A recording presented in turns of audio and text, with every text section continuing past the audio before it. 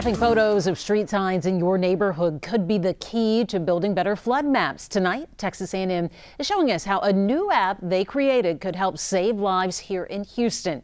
Here's our Grace White.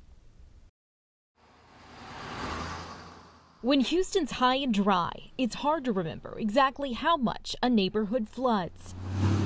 You ask 5 different people in the same apartment complex, how high did it flood? You'll get 5 different answers. Matthew Marchetti is co-founder of Crowdsource Rescue, a volunteer group that formed during Hurricane Harvey and is one of several organizations partnering with Texas A&M on a new app.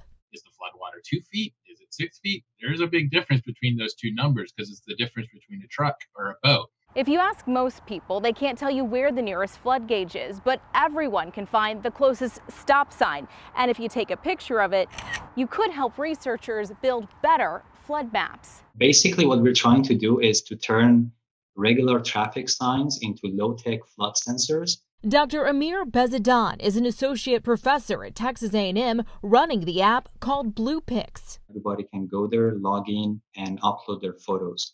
And then once the photos are uploaded, other people can go and log in and try to pair them with pre-flood photos. Pictures Crowdsource Rescue says they'll be able to use in real time to dispatch volunteers the next time Houston gets a storm. At the end of the day, it helps save more lives. If we can get first responders faster and better information, it means more people live post floods and post hurricanes. All with a simple click of your cell phone camera. Grace White, KHOU 11 News.